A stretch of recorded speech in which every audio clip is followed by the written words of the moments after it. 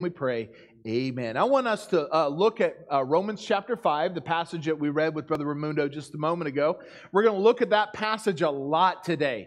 And we're going to also look at some other scriptures. But I only have 2 points today, but I have about 40 subpoints under each point. So some of you are looking scared. All right?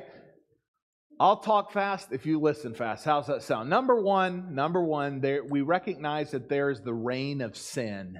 The reign of sin. You said, Pastor, I thought we're talking about grace. Well, the Bible says in Romans chapter number 5, verse number 21, that as sin hath reigned unto death, even so might grace reign through righteousness unto eternal life by Jesus Christ our Lord. I want us to notice some things about the reign of sin and what that brings, and then we're going to look at it from the perspective of grace and the reign of grace that God has given us because of God's Son, Jesus Christ, dying on the cross. And so we're going to look at those in contrast today. Now, the fall of man and the reign of sin started with the pride of mankind. Proverbs chapter 16 verse 18 says, "Pride goeth before destruction, and an haughty spirit before a fall." You see, before man fell, there had to be some pride that was introduced. You know, the number one letter, or the letter that's right smack in the middle of the word pride, is what? I. We can trace all sins back to pride. Pride. You know, Satan himself fell from heaven as a result of pride. And Lucifer came to Eve and came to Adam and brought this thing of pride to them, and it caused them to fall. I want you to take your Bibles and turn to Genesis chapter 3. Keep it in Romans 5, because as I said, we're going to come back to that again. But go to Genesis chapter number 3. First book of the Bible there, Genesis chapter 3 and verse number 1. Genesis 3 verse 1. The Bible says, "Now the serpent was more subtle than any beast of the field, which the Lord God had made. And he said unto the woman, Yea, hath God said, Ye shall not eat of every tree of the garden? And the woman said unto the serpent, We may eat of the fruit of the trees of the garden, but of the fruit of the tree which is in the midst of the garden, God hath said, Ye shall not eat of it, neither shall ye touch it, lest ye die." Of course, we see that she added to the scriptures there, but verse number 4 says, "And the serpent said unto the woman, Ye shall not surely die, for God doth know that in the day ye eat thereof, then your eyes shall be opened, and ye shall be as gods, knowing good and evil. And when the woman saw that the tree was good for food, and that it was pleasant to the eyes, and a tree to be desired to make one wise, she took of the fruit thereof, and did eat, and gave also unto her husband with her, and he did eat."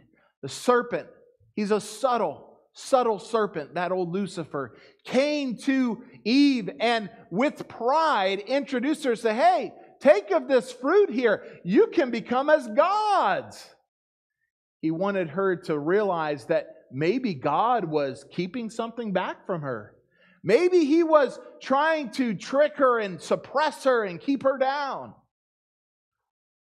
Adam and Eve were tempted with this sin of pride. Not the sin of eating a fruit per se, though some of you teenagers you hope that's a sin, right? Eating your fruits and vegetables. Lord, please, help it to be a sin to eat broccoli, Lord, please. But that thing of pride comes into all of our hearts from time to time, and it introduces sin. And eating that forbidden fruit was a byproduct of the sin of pride that came there. Now, the reign of sin, may I say, is first of all, it's over all mankind. This reign of sin does not just affect me, but it affects everyone. Go back to Romans chapter 5, would you? Go back to Romans chapter 5, and let's look at verse number 18. Romans chapter 5 and verse number 18. "Therefore, as by the offense of one, judgment came upon all men to condemnation." All men. So we see here that the condemnation or the effect or the reign of sin was upon all mankind. Everyone. It doesn't just occupy one state or one country. It does not just affect one continent or one ethnic group. No, sin reigns over all of human man, over all humankind. You and I today have a problem. So what's our problem? We have a sin problem. The reign of sin is over all mankind. Now, this reign of sin brought abundant trespasses by the law. Look with me at Romans chapter 5, verse 20. The Bible says, moreover, the law entered that the offense might abound. But where sin abounded, grace did much more abound. And then look with me at verse number 13 of the same chapter, chapter 5, verse 13. For until the law, sin was in the world, but sin is not imputed when there is no law. Sin is not imputed. That word imputed means charged to the account of. Charged to the account of. Kind of like an accounting term. If you're an accountant or you know someone that's an accountant, that would be an accounting term. But the Bible says here that sin is not imputed when there is no law. You see, the law did not make us sinners. It only revealed us as sinners. Every day, you go and look at a mirror. Every day. Unfortunately, right? Every day we go and we look at that mirror and we go like this. And we go like this. And we go, oh my. Maybe ladies, you go like this.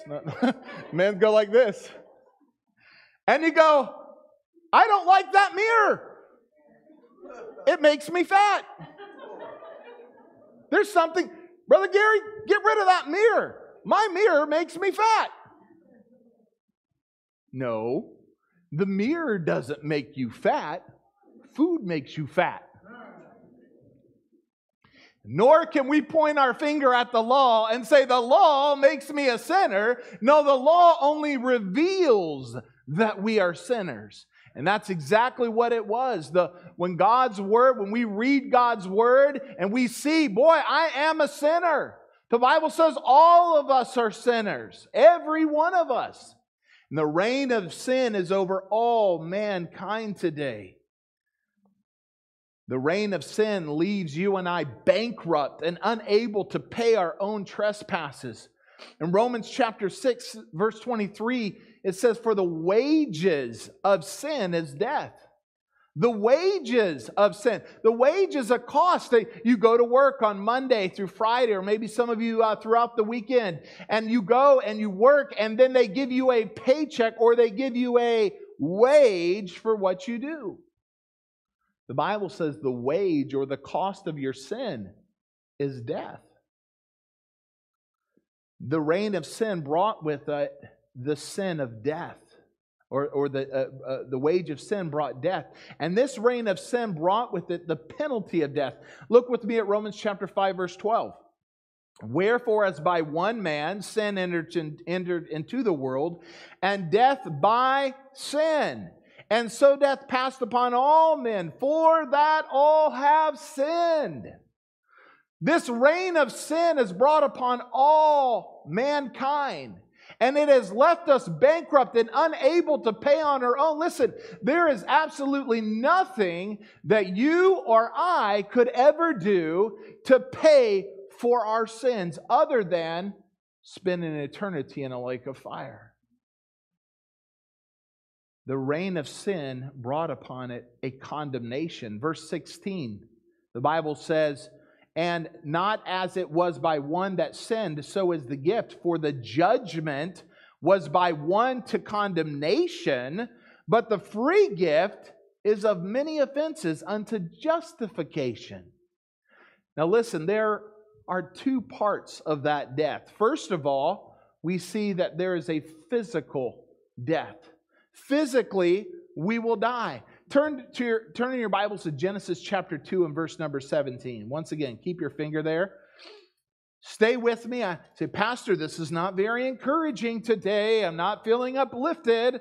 Bear with me. Genesis chapter 2, verse 17.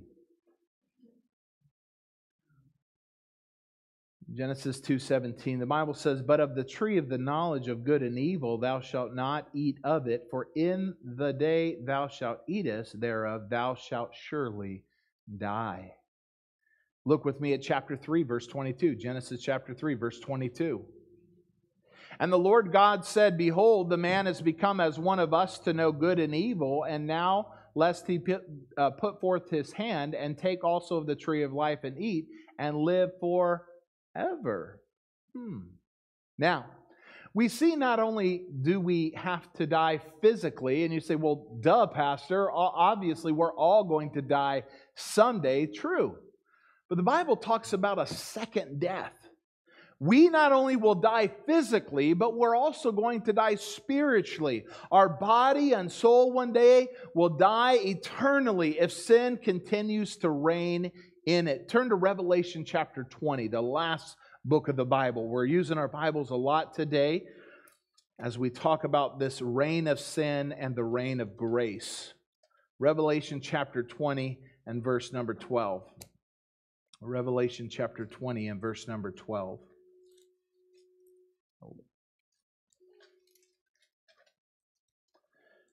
Revelation 20, verse number 12, the Bible says, "And I saw the dead, small and great, stand before God, and the books were opened. And another book was opened, which is the book of life. And the dead were judged out of those things which were written in the books according to their works. And the sea gave up the dead which were in it, and death and hell delivered up the dead which were in them, and they were judged every man according to their works. And death and hell were cast into the lake of fire." This is the, what's it say? Second death. So not only are we going to die a physical death, but we're also going to die a spiritual death. And the Bible says that the penalty here, the Bible says, "And death and hell were cast into the lake of fire."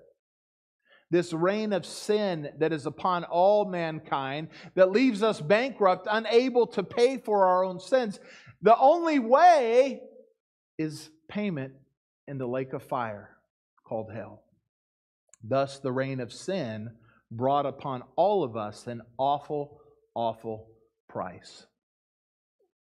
Let's say that a man goes out into some woods and he takes a single match and he lights that match and he places it upon a tree, and that tree lights up and then spreads to another tree, to another tree, to another tree, and before you know it, an entire forest is on fire. That would be unbelievable, wouldn't it? Here in California, we know what that's like. We've had a lot of forest fires over the past couple years, and have had many people lose their homes and lives as a result of that. But you know what? Just as much as it's unbelievable that one single match and one single tree could affect all of those other trees in that forest and even homes, you know what's even more unbelievable? Suppose one man goes out into that same forest fire and single-handedly extinguishes every single tree that is on fire. That would be unfathomable. Wow! One person went out there and was able to extinguish all those trees that were on fire and everything that had caught fire. Just one man? Boy, I thought it was pretty big that one person could take one match and cause all this. But it's even greater to realize that one person could extinguish every fire of every tree that had ever been started. You know what? That's similar to what Jesus Christ did for us at Calvary. When Jesus Christ went to Mount Calvary, that one man, the God-man, went upon the cross and with one death extinguished death for all mankind for those that believe in Him. That's unfathomable. As the reign of sin is great today, may I remind you today that God's grace is abundant. And it is able, listen, it does not just forgive the past of our sins or the present of our sins, but even forgives all of our future sins. God's grace is abundant today. That leads me to point number 2. We see the reign of grace, but now let's look at the reign of sin. Now let's look at the reign of grace. The reign of grace. Just as the reign of sin started in the beginning, so did the reign of grace also start. Let's look back at Genesis chapter 3. Genesis chapter 3. Go back there with me. I'm almost done. Stay with me. Genesis chapter 3 and verse number 22. We read that verse a moment ago, but I want us to notice something here. Actually, go to chapter 2, verse 9 first. Chapter 2, verse 9. Genesis 2 and verse number 9, and out of the ground made the Lord God to grow every tree that is pleasant to the sight and good for food, the tree of life also in the midst of the garden, and the tree of the knowledge of good and evil. You say, what was the purpose of the other tree? Go to chapter 3, verse 22. And the Lord God said, Behold, the man is become as one of us to know good and evil. And now lest he put forth his hand and take also of the tree of life and eat and live forever. The reign of sin brought death upon all mankind. The reign of grace, God thought about it from the beginning of time. You see, God knew that man would sin. And God knew that He must have a plan, a master plan. And God put a tree there, the tree of life. And He said, when that man goes to that and eats of the tree of life, he shall have eternal life. Aren't you glad today that God prepared His grace for you? His abundant grace. Hey, there's no uh-ohs with God. There's no, oh, I didn't see that coming. God had a plan for you today.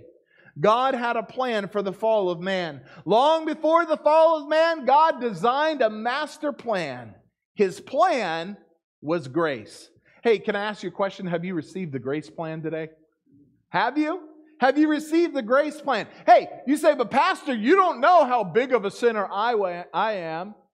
I remember one time I knocked on a door and this guy came and he said, oh, my name's so-and-so. I said, oh, okay, great. And I said, hey, listen, God will forgive the greatest sins you've ever done.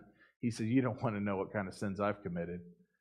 And I was like, oh, what? Like, maybe like lying, cussing, He said, no, I did some time for it. I said, you know what? You just keep that. That's okay. I don't want to know. What I don't know won't hurt me. But you know what? I said, listen, it doesn't matter if you're even a murderer. You're not a murderer, are you? I said, God still forgive you of those sins. Hey, there's proof. There's plenty of proof inside God's Word of how God's grace was passed on to even murderers. Listen, God's grace is bigger and more abundant than anything that you've ever done. Just as one man's offense brought all under the reign of sin, so by one man's gift of grace, we all have access to the righteousness of Jesus Christ. Look with me at Romans chapter 5, verse 15. Romans 5, verse 15. But not as the offense, so also is the free gift. How much is it? Free. Yes. For if through the offense of one many be dead, much more the grace of God and the gift by grace, which is by one man, Jesus Christ, hath abounded unto many. Abounded unto many. Hey, thank God that grace was provided by one man. Who is it? It's Jesus Christ. He's the one that provides us grace, and His grace is abundant grace. It only takes one sin to condemn us to hell, whereas God's grace is abundant to cover a multitude of sins. A multitude of sins. Oh, Pastor, I'm a big sinner. I'm a little sinner. It doesn't matter if you're a little sinner or a big sinner or a mid-sized sinner. We're all sinners. And God's grace is abundant to cover all of our sins today. James chapter 5, verse 19 and 20 says, Brethren, if any of you do err from the truth and one convert him, let him know that he which converteth the sinner from the error of his way shall save a soul from death and shall hide a multitude of sins.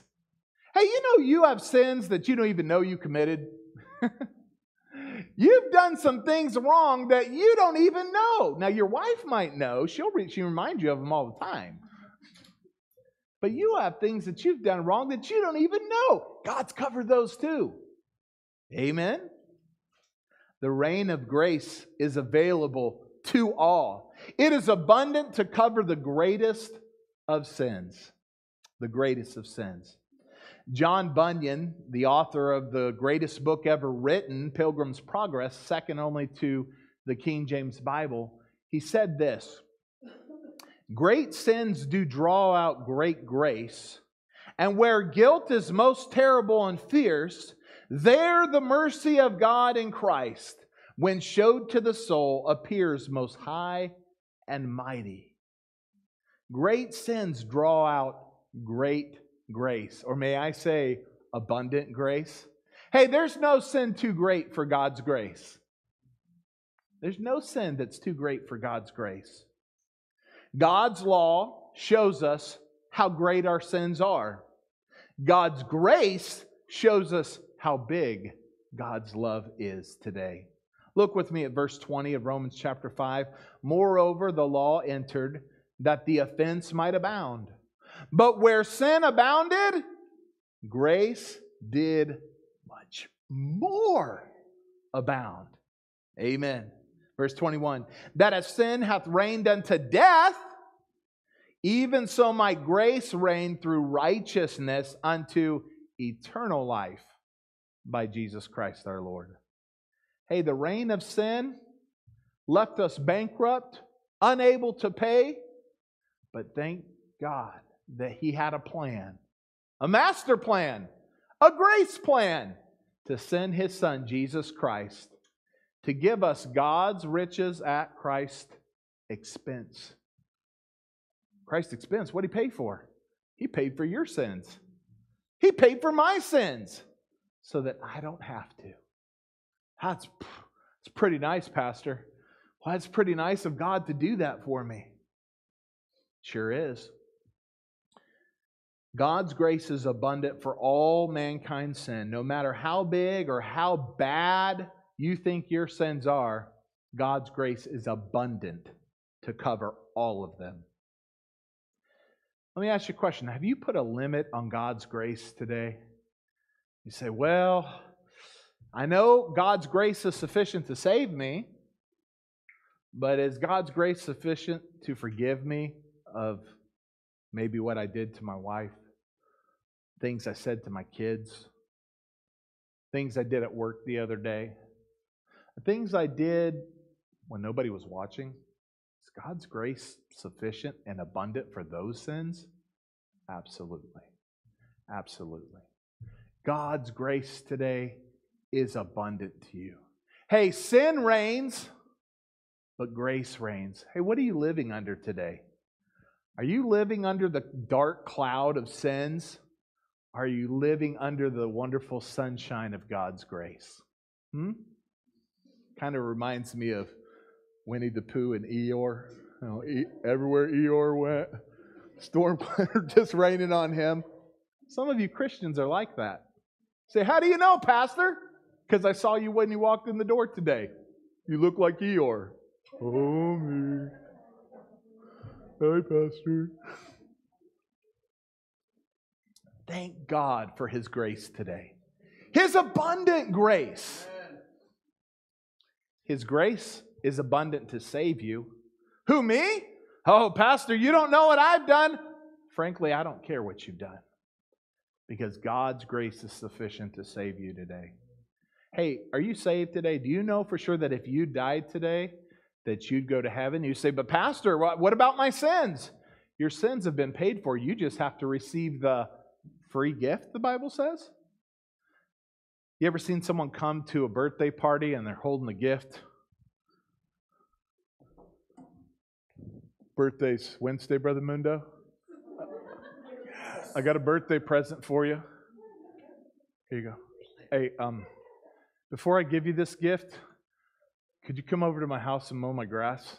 It's really long. And then I'll give you this gift. It's not a gift. What kind of gift is it if he has to come do work for it? Yeah. It cost him something. A gift is what? Free. Doesn't cost him anything. You and I are trying to pay for the free gift of salvation. Say, how so? I've been coming to church my whole life. Surely I'll go to heaven, as someone told me yesterday. Well, I think I've done enough good things. Hopefully God will notice and I'll go to heaven. Isn't that good enough? You're paying for it. Why pay? Why would he pay for something that's free? All he has to do is receive it. Simple. God did not make salvation difficult. He made it simple, that even a child could believe. How about you today? Are you depending on your works or your good deeds? Maybe your attendance to church or your membership of a certain church to take you to heaven? If you are, you're working for a free gift. God wants you to receive His gift of salvation freely. Just believe in the name of Jesus Christ, the Bible says, and thou shalt be saved. How about you? Are you limiting God's grace? Hey, I'm saved, Pastor, but honestly, I'm living under the storm clouds. How about we start living under the reign of grace? God's grace is abundant today. So you messed up. God knew you were going to mess up a long time ago, and He's covered those sins. Thank God for His abundant grace today. Let's pray. Everyone standing, please. No one leaving, no one talking right now. We'll have it quiet here during the invitation.